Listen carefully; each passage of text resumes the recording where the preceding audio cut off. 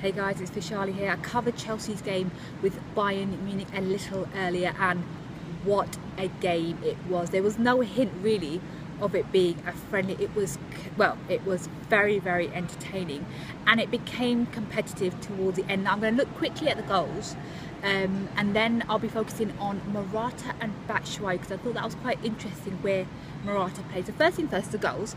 Rafinha opened the scoring for Bayern Munich before Thomas Müller scored twice to give Bayern a 3-0 lead within just 27 minutes. And in terms of how the game is panning out, Chelsea looked pretty confident in the opening few minutes, but Bayern absolutely they blew Chelsea away with the intensity and the fact that they really capitalised on a lot of mistakes that Chelsea were making.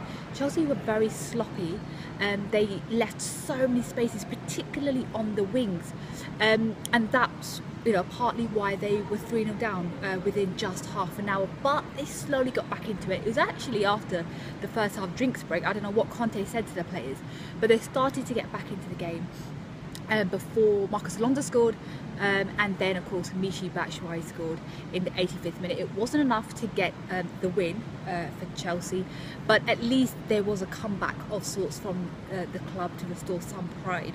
Now what I thought was very interesting was Morata and where he played, and that's what I want to focus on today, because he did get his debut for Chelsea after coming on, I think it was just after the 60th minute mark.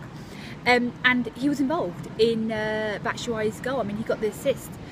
He was the one who won the corner from which the goal came, and then he flicked the ball to Fabregas's corner onto Batshuayi, who of course scored. Now, what I thought was interesting was the fact that he played on the left of a front three.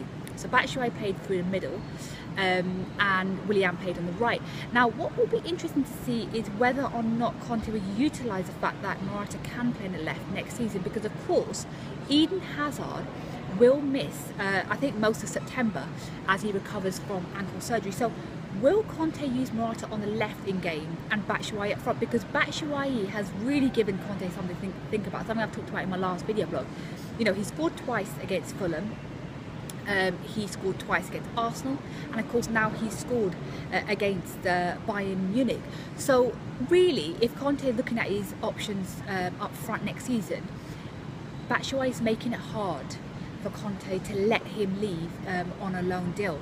Now I expect Morata to be first choice for Chelsea next season, but at least it gives Conte something to think about in the opening few weeks of the Premier League campaign. Now next up for Chelsea is a clash with Inter Milan in Singapore, and I will be covering that game on Saturday and hopefully bringing you another video blog then.